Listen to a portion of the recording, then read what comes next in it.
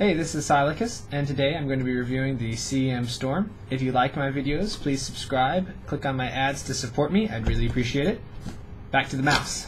So, today, obviously, we're reviewing the Inferno. This is the middle of the line mouse for CM Storm. This being the Inferno, the one above it being the Sentinel, and the one below it being the Spawn. The Spawn has an optical mouse, the Inferno has a laser mouse. A little bit about lasers compared to optical. Optical, when you pick it up, it tends to turn off. It doesn't fly all over the place. Laser, whenever you pick up your mouse, sometimes it tends to slide off. So for instance, if you are an FPS gamer that plays on low sensitivity and you pick up your mouse and move it over, sometimes you'll see it jump. Kind of annoying for those of you who pick up your mouse a lot. I'm more of a Twitch-based gamer, so I don't tend to pick it up as often. However, some of my buddies, they pick it up. They'll prefer a mouse that doesn't do that as much. This one is pretty good about it. I don't notice it as bad as with some. Sometimes if I clunk my mouse back down, it'll shake off a little bit, but elsewise it's pretty good. One of the other great features about this mouse is that it switches sensitivity really fast. Some of the other mice that I've had, when you click it to change its sensitivity, it takes forever. So when you change it down for DPI, sometimes that split second will be enough to get you killed in between, running around with a machine gun and switching over to a sniper or vice versa. Really helps, especially with movement involved. So back to packaging. As you can see, the box is pretty standard. It looks similar to the Spawn and the Sentinel. So it's a pretty small box. I'd say just a little bit bigger than my hand here. The inside of it opens up, showing you the mouse. Obviously, specifications about it. On the side, different languages about it. More details in the back. The fact that it's a 4000 DPI mouse, comes with 11 programmable buttons, 1000 hertz polling, 1 millisecond response time. That being wired makes it really fast. It's got 128 kilobytes of memory, which is pretty nice for saving your settings. The mouse itself looks like this. The button in the center being able to help you change profiles. Obviously, each profile can turn on and off, and you can change each color separately. The front headlights.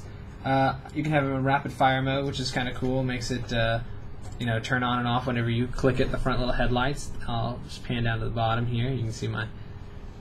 So it's pretty nice. I'll change some of the stuff on it real quick so you can see. It flashes whenever you click it, which is kind of nice. The inside of it has the obviously logo. Bottom side, nothing too special here. Has the actual laser itself. A little bit about the mouse itself. Serial number. It's got buttons on the side, buttons on the other side, on the edge right here. You can turn up sensitivity here. Each button here is actually fully programmable. One of the nice things about this is, like, for instance, if you are like me and you like to bind a lot of things to your mouse, sometimes games won't recognize, let's say, like this mouse on the side, this mouse button on the side. It won't show up no matter what you do to bind it. So you can go to the software and you can actually bind it in the software, so that way you can use it inside your game even though the software from the actual game doesn't recognize it. And it stores it on the 128 kilobytes that is actually built into the mouse. The mouse has a nice, pretty solid braided cable. It's actually quite long, so which is nice if you keep your computer off back behind your stuff. You can reach it. It's not super short. It's not ridiculously long either, but it spans quite a distance. It has lights on the side right here that tell you what sensitivity level you have it set at, as well as shining me in the face with lights. Nice thing about it is it has 4000 DPI, but you can turn it down really fast because it's pretty important. The box also comes with a set of the actual drivers themselves. You can go on the website and you can download there. The new CM Storm website is a lot better. You can actually find the drivers a lot easier. The driver suite itself, right, is great. You can do macros, scripting, change the lights, macros, independence, everything like that, as well as change your hertz, polling, y-axis, x-axis, anything you would possibly want to spend time on doing. The actual scroll wheel itself is pretty solid too. I always like to talk about that because everybody likes a little bit of a difference. The mouse itself is pretty hefty.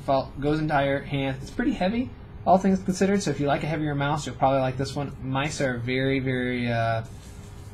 personal in a way that even if the mouse gets a ton of reviews and it may be okay, you may love it. So there's some basic things about a mouse that obviously everybody will like differently. The weight, the size, the way it contours. This one's pretty nice. It's covers my hand pretty well. I've got long fingers, so mine goes just over the top. So depending on the kind of gamer, you might really like it. Once again, this is Psylacus. This is my review of the CM Storm Inferno mouse. If you like it, please like me, subscribe to me, and if you'd like to support me, click my ads. Thanks. Take care.